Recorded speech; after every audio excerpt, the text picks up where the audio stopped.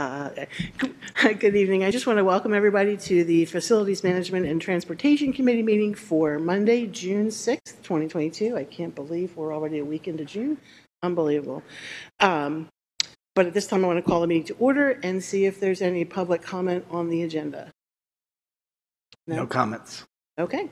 Well then, how about if I turn it over to Mr. Lally? Thank you, Mrs. Epstein. Sure. Good evening, everyone. We're going to go a little out of order on the agenda this evening as Mr. Lynch from Dewey is running just slightly behind, but he should be here shortly. So if it's okay with everyone, I'd like to start with item number 2 on the agenda, which is the policy deletion of policy 811, which is school bus idling. This is a board policy that better fits in our admin regs than it does as a actual board policy. So I wanted to bring that up as the first item. Anybody have any questions about deleting this policy? Okay. Okay.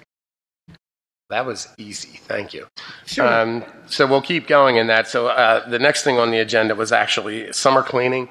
And I think if we go down, there is a just a kind of a checklist I thought I'd share with the board. And again, trying to give everybody just a little bit of information what happens in summer cleaning. Every room's emptied out. Every desk is cleaned, disinfected. Carpets are cleaned and shampooed, and floors are actually, yes, we're looking at our bistro floor, yes. So again, this is a checklist that goes outside on the doors, and I know Dr. Christian will contact me several times through the summer, and we'll do walkthroughs of the building, and we'll look at the checklist, and we'll also look at random things that maybe are missed and aren't on the checklist. But we've tried to grow this over the years to encompass everything that we're doing and use it in each area. So it's a guideline for the custodians that is really helpful. And then if you scroll down, you can even see like where we keep, did they strip the floor, wet back the floor? Just kind of helps procedurally. And then maybe most important for everybody right now is the classroom HVAC vents. And you can see that the filters are changed by the maintenance department, obviously not the custodians, because at that time they actually do a preventative maintenance check of all the units at that time to make sure we're ready for September and the return of the students. And then last but not least, we have our final walkthrough with Dr. Christian, which usually is the principal, Dr. Christian, myself, and the head custodian. So that's just a little background on summer cleaning. If you ever came by any of the schools and you see everything out in the hallway, kind of looks like a war zone, but it's intentional. And it's actually pretty much down to a science at this point, because if you look at the programs we have in the summer, we clean around the program. So that's why we work all together, obviously, as a team with Dr. Christian and Rosemary and what the summer programs are, and then we clean around those summer programs. All of our ESY is over at Ridge Park again this year. So that will be, and they do a nice job. Joe's team does a good job cleaning around it. But even at the end, there's some catch up there. So if all the other buildings are done, though, then he brings over staff from the other buildings and they can knock out Ridge quickly. And then we added a piece a year ago during the walkthrough. It's not just a school preparation walkthrough. It's also Drew comes with his team and we do a technology check too to make sure everything's operating. But we'll have, we've 5,200, 5,300 kids. We'll have 600 or 700 kids on campus all summer for various programs. Sure. In the high school and at Ridge, mostly, some in the middle school too. Yeah. And then by August 10th, once band gets started again and the athletic teams start, you're looking at about 1,500 kids on campus. So a lot of that has to be finished by then. Of course, this year we have the benefit of not having to worry about a new school being built. That's true. And we're grateful to accept that this year. Yep. So yeah, and I'm glad Dr. Christian brought that up, because we do team clean in the end if we need to, and bring people to other schools to finish if that's what's required. And we've even, over the years, we've come so far as a group that we've had turf people and maintenance people, whatever we need to do to get ready. The ladies and guys have been great. They'll all pitch in and we'll do what it takes to get ready. So we're fortunate. So any questions on summer cleaning? Just want to confirm that during this process, we'll remove the 6 feet away stickers and maybe arrows All leaving. always of which direction to walk. And Great question. knock on We wood. are taking them off. Never need to be reinstalled. We are taking photos just so we know where they were, just in case. Sure. But we are removing them. Okay, thank you. Okay. And what can be salvaged, because some of it is Velcro that's on top of carpet, we will save, just in case. Yeah, but those conversations have been had. So, along that note, and looking at this lovely carpet, are the plans for next year to go back to the cafeteria as normal? They are. Yeah. They are. Some of the schools actually did it last week, and we've just kept CES. We probably could have gone back, but at this point, the schedule's kind of set. No, that's fine. The kids love the big chairs in here, too. You see the toll it's taken. It has. We're going to have, yeah. And that falls on me. Joe and I knew the risk going into it. And, but yeah, it's taken a bit of a toll. We're just going to put another purple square there. And we'll take care of that out. And down We're there. going to keep it going, and down there, and down there. We Maybe a have few to think more. too. It wasn't just a matter of using other spaces for overflow. We also added lunches in several of the buildings. Right, The right. middle school went from 3 to 6 lunches. All right, but the plan is to go back to Yep, the pre-COVID faculty lunches. and we have a larger cafeteria over there, so it can handle it. So that's impacted our staff schedules. It's impacted student schedules. I mean, the kids are eating pretty early at the middle school, so now we'll go back to regular lunches, and that's good. The kids want it, the staff wants it, and so it's the right thing to do. Can I just ask a clarifying question, more out of curiosity, really?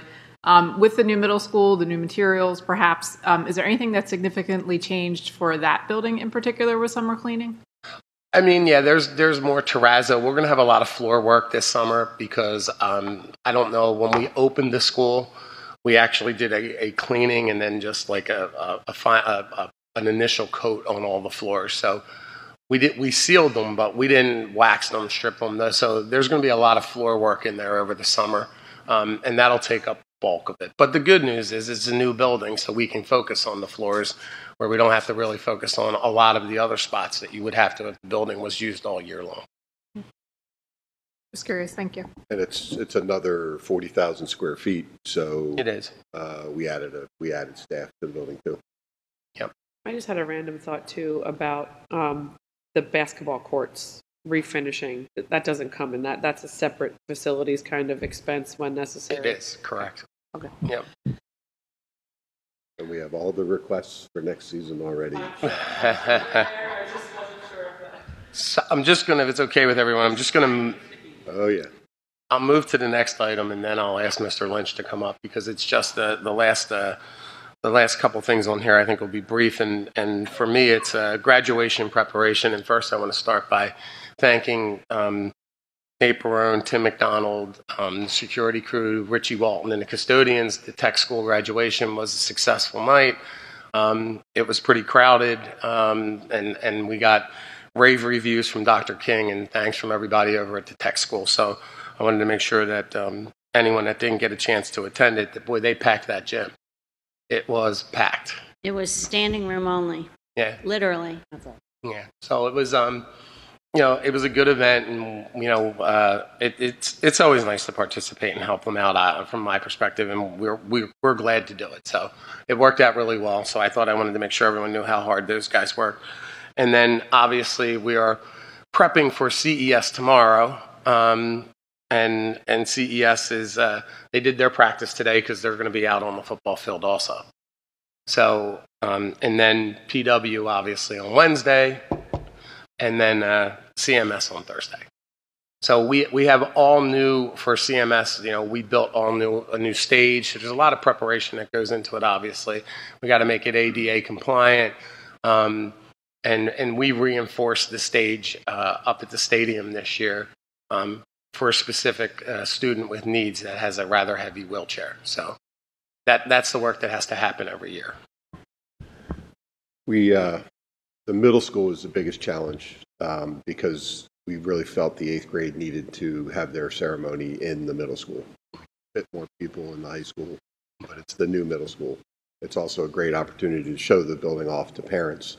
But as a result, we do have to limit capacity. So we ask parents, just for parents to attend. but we also are live streaming it. So, Bob's putting out parking is going to be a big challenge because even though the old building is down, it's not, obviously can't be traversed by foot or by vehicle. So the tech school is loaning us their parking lot, and we'll have shuttles running over to the school, and we'll use every parking spot we can create over there. Tim McDonald and I went and spoke with the Plymouth Police, and they're actually giving us new hope from Belvoir to the first stop sign. So they're going to allow us to park on that road that day. So that's going to give us a substantial amount of spots, and that keeps the tech school as a good shuttle spot that everyone can just walk to the tech school and we can shuttle them up to the new school. So we want to thank them also. Any questions about graduation preparation? Okay, I will end before I turn it over to Dave with just saying George Donifrey's been here for several years. He'll be retiring in July.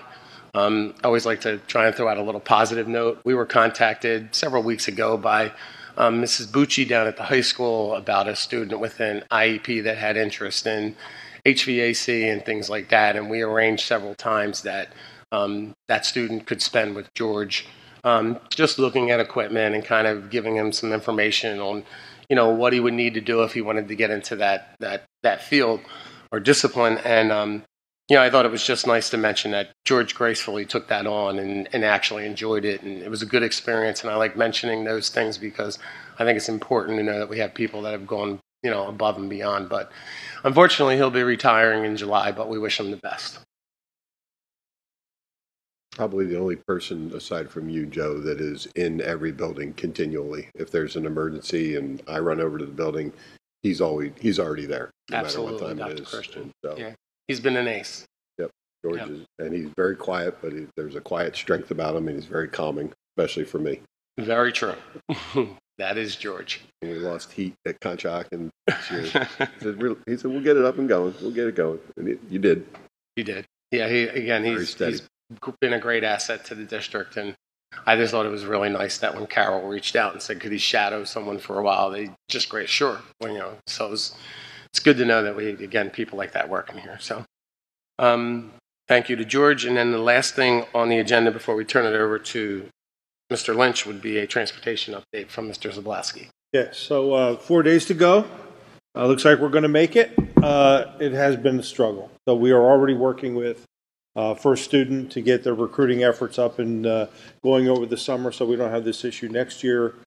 Who knows how it's going to go, but they were at Plymouth Township Days this past weekend. Have not heard whether they got a lot of applicants for that. May take a while. But I did want to share with you their new flyer that you could see around the district. We got the typos taken care of, but they are doing $25 per hour starting, and $3,000 without a CDL and $5,000 with a CDL. So they're hoping that they bring some applicants in with that. So I don't know how it's going to work, but they also put on there the sign-on bonus expires at the end of July. So hopefully that'll get people early in the summer, so we can get them trained and behind the wheel starting in September. So we're doing our best to get the recruiting going. Hopefully we get some folks out there that need a job. I saw driving through Norristown over the weekend. They have a big giant billboard right on Main Street. Can't miss it. Yeah, so, they're spending money to try to get applicants, they are. but just not good right now. So. There's billboards on the turnpike for any driver for anywhere. For freight drivers, they're all over. Every truck has the application. Call us. We want you to drive for Walmart or whoever. Right. Okay, if there's no other questions for Mr. Zablaski, I think we've officially worked our way back to the opening item on the agenda, and that would be for Mr. Jamie Lynch. Thanks very much. Good evening. Sorry, little accident in Reading got me delayed. But quick update on Colonial Middle School, and to use the baseball phrase, going, gone. It's just about all gone. And I think really the only message I have this evening is really congratulations to the board, to the administration, because after graduation this week, to the day, we will start milling the asphalt to build the new parking lots that we had planned to do some 3 years ago, to the day. So big congratulations to all the action that the board has taken, that the administration has taken, to the blood, sweat, and tears all the way through COVID and all kinds of other stuff to bring us to that day. So that's certainly exciting. You see a couple of photos here, some good drone shots, this one and the next one especially, that shows the existing middle school operating while demo is happening in the front. Hopefully all of the classroom windows had their blinds down so that kids would pay attention to what's happening in the classroom as opposed to the fun that's happening across the street. But this summer, after school lets out, we'll take really full command of the site. The Belvoir Drive access will not be used during the summer, so we'll have to use the New Hope access because that roadway gets milled out. We get a new retaining wall along the property line. You have new utilities going in, and so we're basically putting a lot of fill, all the piles that you see in place of the building. In this image, you can see that the slabs still need to be broken up that are below the building and punctured so that water can drain down. And so we've got 2 months of hard labor in order to get that asphalt in place for start of school. So it's really been exciting to. The big move was really the abatement in the existing building last summer instead of this summer. I think we did that and made that decision and how to treat the floors and paint the floors and be ready, and that's where the savings was that got everybody back on track. So if you go forward, Dave, demo contractor's been doing a splendid job. He pretty much told us 60 days, and he's right there to the day. We have an underground fuel storage tank to remove yet. That's the last kind of piece of the puzzle. So sorry to say, it's a little boring out there, aside from the nice pictures.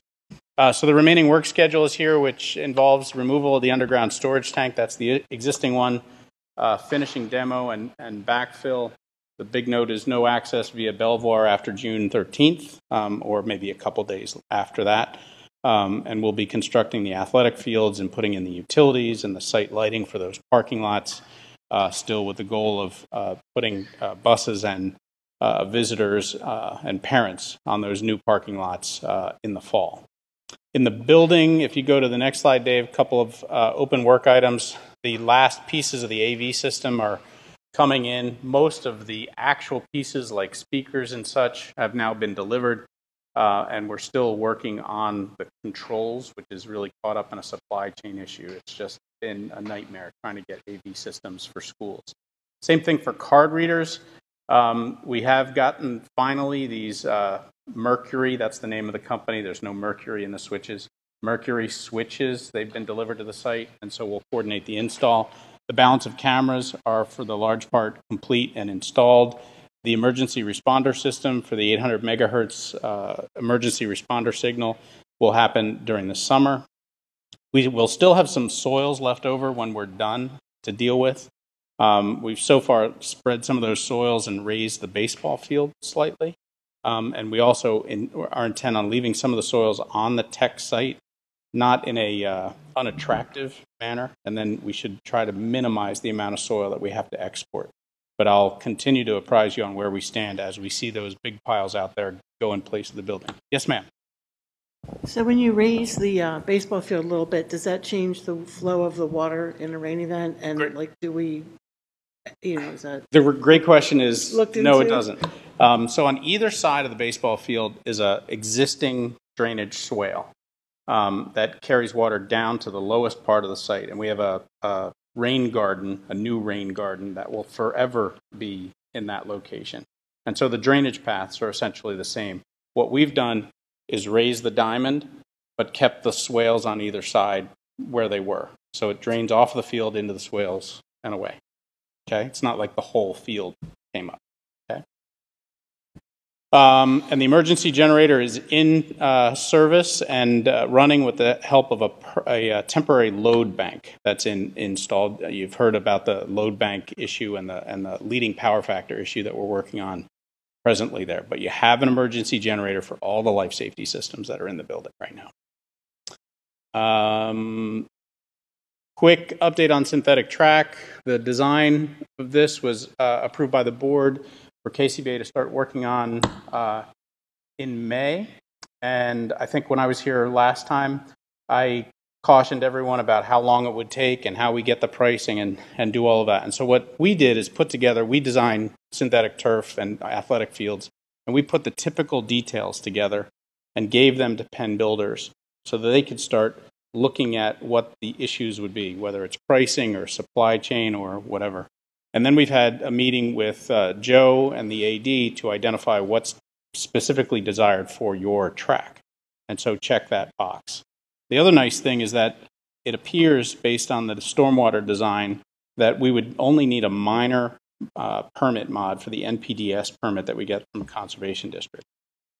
I had a meeting with them on another job and kind of broached the subject with them, and they tended to agree. So we want to confirm that. That's what KCBA and Gilmore will be doing here in the next month. And then the other thing is to just make the township aware that this is likely to happen, and to be formally appropriate, the land development plan should be amended to include the synthetic track.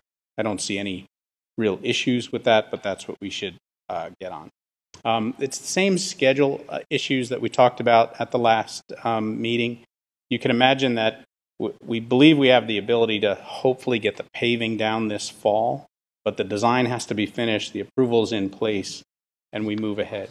I'm 100% sure that the spray on the track, the urethane, would happen next spring, next summer. You need 30 days of cure time on asphalt. You need 40 degrees and rising when you spray the track. So that sounds like a next spring thing. So I would suggest that we wait to see how Gilmore and KCBA work with the design. We're trying to get Penn to work with pricing. I put my budget together on the basis of some state contract help that I got. So I think I'm in a good ballpark. And Penn is working on some numbers really to drive the design based on what they would construct and what they've done on other tracks. This is how Gilmore and ultimately the district should consider the design to take place. So that's what's happening there. Questions, comments? Is there any update on the grant application? The update on the grant application is, let's see if I get the whole thing straight. $1.8 billion in applications were received. It was over 400 projects. 268 have been made eligible, including the Colonial School District's application. And it is now with the esteemed review committee. And I understand that June 17th or thereabout is a date when scores will be published. So let's see. I don't have any other information that I've heard either from the county or other folks to really help me understand if we have a better chance than anyone else on it. But again, it's part of the track. It's the emergency responder system as well. So it's, I wrote it as best I could, helping them to explain why these were eligible. And all of the there were only a very small handful of school districts that submitted. And most of them had athletic fields, and they were all deemed eligible. So let's see what the esteemed review committee says. It's very hard to tell. Okay, are there any other questions for Mr. Lynch? Thank you, Jamie. Great, thank you very much. And that is the last item on the agenda this evening. Are there any public comments, Drew? There is none. So I have just a couple questions. Are we planning any sort of official ribbon cutting ceremony for the middle school at all? Yeah, I believe we spoke about, when we get the floors and everything, I thought we were talking early September, Dr. Christian. Yes. Okay. Plus parking. Yes, parking. Right. Too. Yeah, right, thank you. Okay, and then my other question is the change in entrance and exit of the middle school for the summer. Will there be a communication going out to families that will be sending their kids for whatever programs are there? Absolutely. Because that could be total confusion, driving around the block trying to figure out where you're going. Yep, Okay. and we'll put some temporary signage off in New Hope because as you approach it now, Can't see it. it's not very, Yeah, the bus is nowhere to go because they're the only ones that are using it. Yeah, I'll speak with Tim and I'll talk with Jessica, Dr. Christian. We'll get something out. We'll have to, the grass is all overgrown there because they're still removing Mount Failer, all the dirt. And we were there today, actually. We cut some of it. Oh, did you? Yeah, we saw some of it, so we were there today. Perfect. So are you getting those free dirt signs ready for the leftovers? People can I think we need it all. Yeah, I need it all.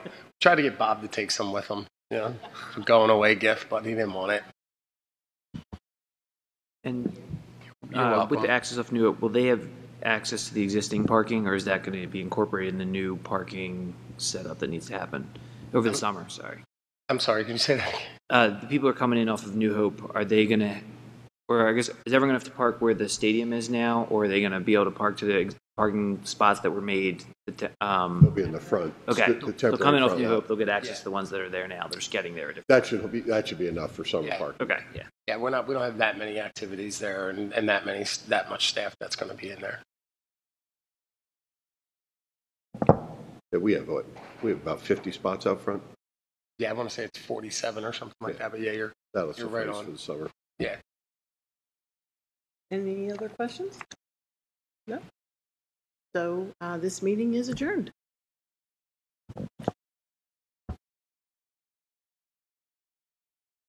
I think that's a new record, Joe.